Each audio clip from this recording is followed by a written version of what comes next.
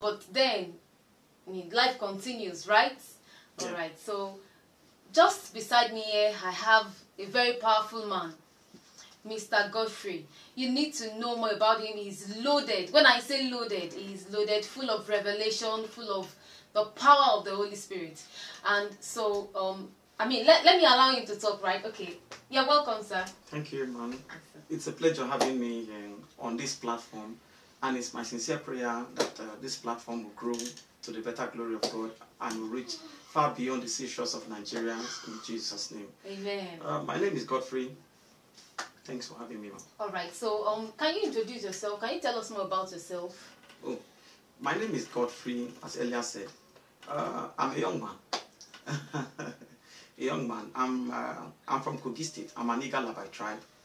I'm a preacher of the gospel and a businessman. Wow. So the fact that you are doing the work of God does not stop you from doing business. No, at all. Okay. At all. It doesn't stop my doing business because I have to. That is the way I have to earn my own living too. My doing the work of God is as a result of the call and the passion I have for lives not to be wasted. Wow. Just like that. Awesome. Yeah. Awesome. All right. Okay. Yeah. There's something I like to do. I'm going to sing something, and you're going to part me. Wow. So we're going to know whether you can sing. All right. But this is not a competition. Just all right. Let's go. It's okay. All right. Oh, I'm just going to sing. What a mighty God you are.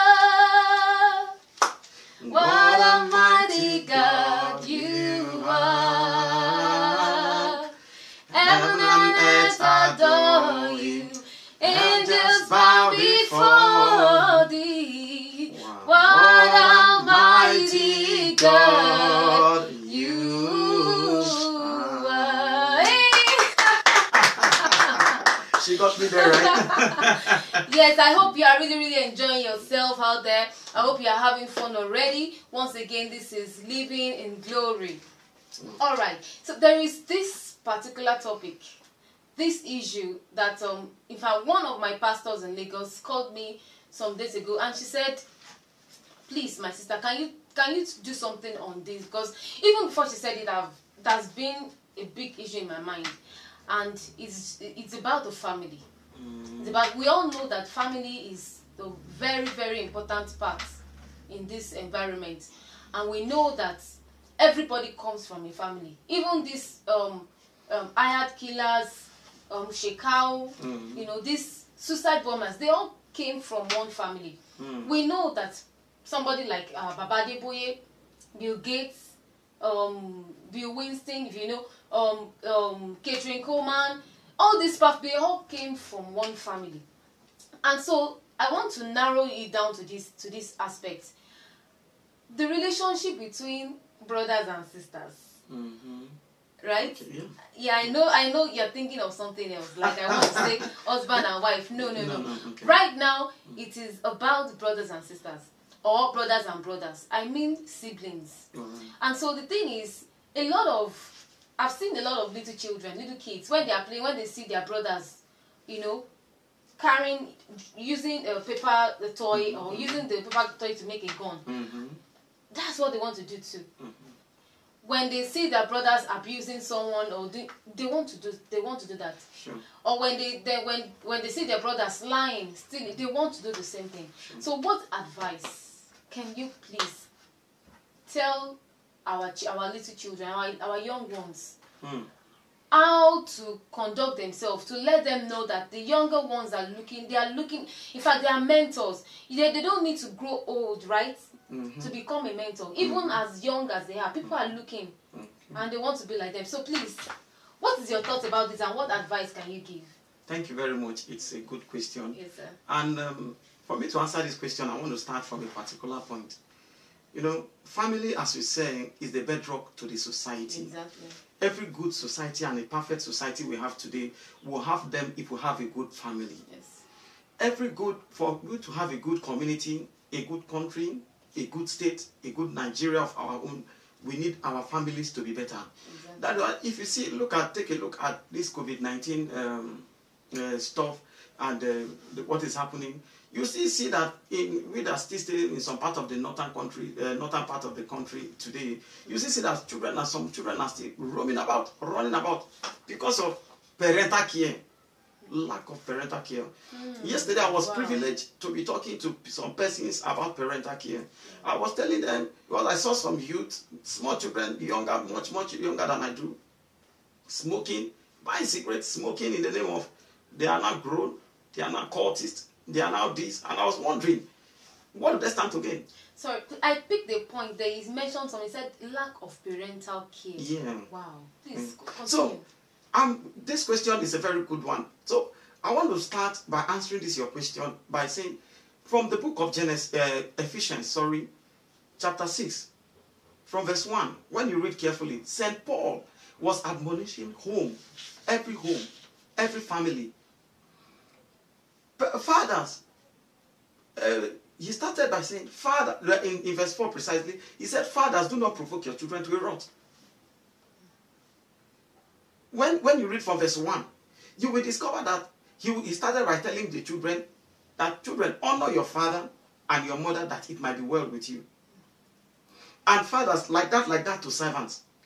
Now, I have gone to understand that when a child is still young, you can still teach and initiate and impact a good societal ideology, a good Christian value, and a good Christian virtue upon that child. Okay, I'm sorry, I want to come in now. You said a good Christian value. Yeah. And so, I mean, please, what exactly do you mean by? You see, most of the children that when I look at them today, some children suffer because of what they see. Children learn faster from what they see, what they hear. If you can control these two things and control their movement as a child. Now, a child that sees his father beating the mother all the time grows to have one kind of character in that child. Have one kind of deformation. He or she begin to have a kind of lifestyle that maybe when he grows, he takes after the father, or hates men, or she dislikes men. Wow. Yes. It's like this topic cannot be covered today, because what you just mentioned now, if we say we should talk about it over and over, I mean, it's going to take a lot of time. But can you give us practical examples of what you are trying to talk about? Okay, fine. Yes. Practical example, like me, I grew up from a home when my dad, my mom, by the grace of God, when we were young, they made sure we go to church. They always made sure we go to church. And we grew like that in that love, knowing that Jesus is love. Even when things became bad, that we started feeling for ourselves as young as we are, there was a lot of crisis all around, but we still held on to the cross. But thank God, God has brought us this far. Thank God we are here and you are watching us live today. It's a privilege. So if parents can nurture their children, control what they see, and let them grow in the love of God, when they wake up in the morning, let them pray, put the children together, everybody pray. The children will grow in that kind of knowledge. Wonderful. Thank you so much. Let me just try to take away that is for me. That, I mean, let's say what I can say I've gotten from what he said now is what the children hear and what they see. And like he said, if I want to understand well, he mentioned that when we are going to church, yes, we should carry them along. We shouldn't say that because, okay, we just want to go to church. Yeah, you go play at home or play with the neighbors. No, they should go with us too. Even if it is night vigil, they should go with us. Okay, so even there they will still see one of the. Oh, this is wonderful. Okay, the thing is, sir, I pray that, I hope that one of these days we can call you back again. No problem. To tell us, to discuss, to share a lot of this wisdom. This wisdom. And so I hope you've been able to get something from what our man of God has said here about, relationship in the house, within the family, which starts from the parents, like he said.